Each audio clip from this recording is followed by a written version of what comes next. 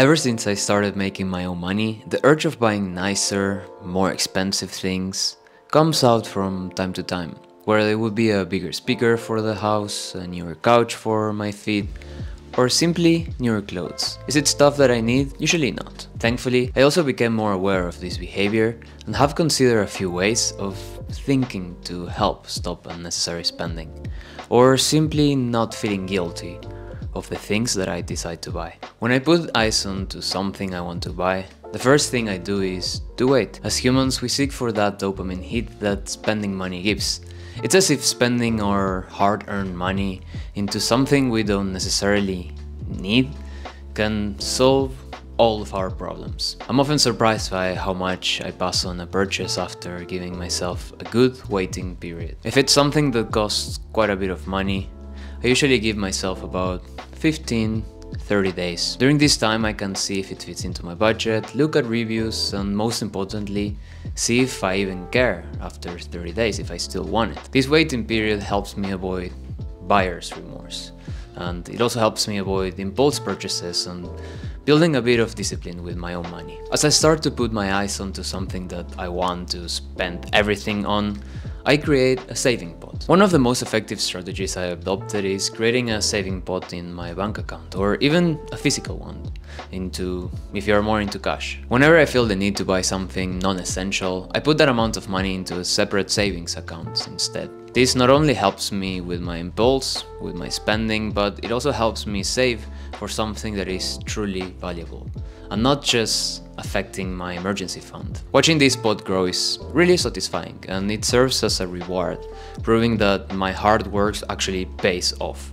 It's not just about resisting the urge to buy something, it's about redirecting that impulse towards a greater goal, let's say. For instance, you might want to save for a dream vacation, or a new car, or even for a payment on a house. Every time you contribute to your saving pot instead of making an impulse purchase, you're one step closer of achieving this or that goal. This also helps to visualize the impact of your spending habits. Over time, you'll see how much you've saved by not giving in to everything that you actually want to buy.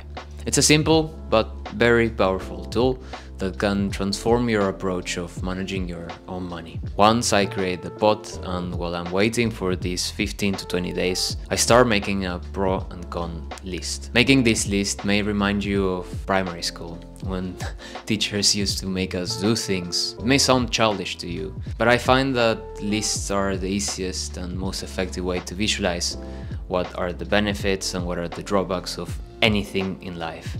In this case, an item. Well, there are a few things that usually repeat in this list, like less money or the maintenance costs. I tend to weigh in the intangible things a product actually has to offer, and the things that it doesn't as well. For example, when I'm thinking about which camera I wanted to buy, I looked into how a new camera would benefit me, how it would make my life easier, would it work my workflow easier, would I actually have fun with it, how many years will I be able to use it before it becomes outdated, and what about replacements if it breaks. You should be thinking of this item and questioning what problem it's actually going to solve, instead of thinking what or how you will be using it. Everything you buy is just something else that you will have to take care of, whether that means cleaning it, organizing it, or finding a new place to store it, or even just moving it. Creating this list forces you to slow down and to think critically about your potential purchase. It's easy to get swept into the excitement of buying new things, but taking the time to really consider both sides can really give you clarity. And once this list is ready and I'm convinced that this is the product that I need and that I still want, I start exploring for alternatives. There's almost always a more affordable or even a better option to what you initially wanted to buy. Whether it's finding a used version or even just waiting for a sale, exploring alternatives can save you a lot of money. For instance, instead of buying a new book, I borrow them from the library, or even before buying them, I research online to see whether this book is worth spending on. Instead of buying a brand new camera, I look for refurbished ones. This not only saves money, but often leads to more sustainable choices overall. Exploring alternatives can be actually quite fun. For instance, when considering buying a car, I took the time to explore owners that I know. Not only did this save me a lot of money, but it also provided me with a reliable vehicle that actually is meeting all my needs to perfection. In today's world, there's a lot of platforms and resources that can help you find affordable alternatives. Websites, apps, second-hand items, and you can even do it yourself. It can actually help you. In today's world, there's numerous platforms and websites dedicated just to help you find the cheapest and most alternative option. There's websites, there's apps, there's second-hand items, and even doing-yourself solutions that are just focused on helping you save money and not making you spend on useless stuff. After you look for alternatives and perhaps even found a cheaper version of the item that you were looking for, you can actually start looking at reviews. Before making any purchase, I make it a thing to look at reviews. Luckily, nowadays, you can easily search for user-honest reviews, product reviews here on YouTube. You can see the product and how it works. This step has saved me from many regrettable purchases. If the reviews aren't good, it's just a clear sign to steer away from that product and not buying and spend my money on something better. Reading or watching reviews is like doing a mini research project on your potential purchase. It provides insights that go beyond all that marketing material, which is usually just tailored at trying to sell it and pointing all the good stuff of the product or the item. If you watch a real life reviews, if you watch the real feedback users provide, you will really be spending time on what good the product does to them. For example, watching videos on a product I want to buy feels like more an investment rather than wasting my time. Once I get the product, I'm just an expert and pretty much know the inside and outside of the thing that I just bought, even though I don't have it yet, or I didn't have it yet. They can also reveal common problems or recurring issues with a product or a thing that you buy. It can help you avoid making a really expensive mistake for yourself. They often include comparisons with similar products, giving you a more open perspective on what's available in the market. Sometimes they even offer tips of like, hey, this is better than the other one, or hey, this is how you can get the most out of your products, which enhances the value and the usability, or they even give you a discount code, which can become handy if you want to save some money. I do want to point out the negative side of reviews.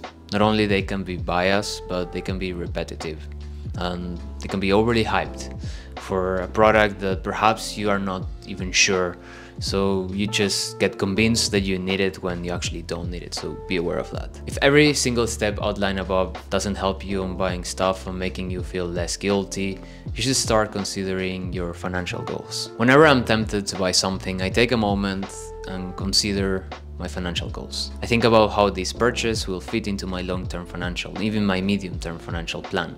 Buying something I don't absolutely need is really a setback to achieving my goals.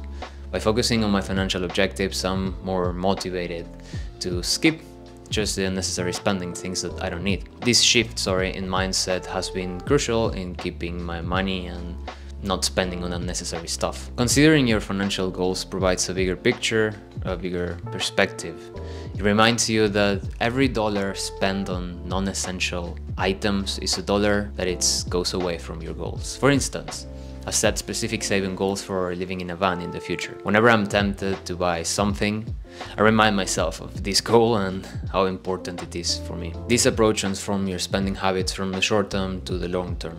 It encourages you to be strategic and intentional with your money, ensuring that each purchase aligns with your life goals. Smart goals and regularly reviewing them can keep you focused. It's about making conscious choices that support your future rather than undermine it, and this way creating a roadmap that will make you happy and more successful. Putting these things into practice over a period of time have really just changed the way I think and really the way I am with purchases, and I've ultimately stopped with the urge of buying things. What I do is usually a necessity or just replacing something that I already have. So I hope a few things from this video can prove useful for you. And anyway, as always, if you did like this video and you like this type of content, just be sure to like and consider subscribing to the channel.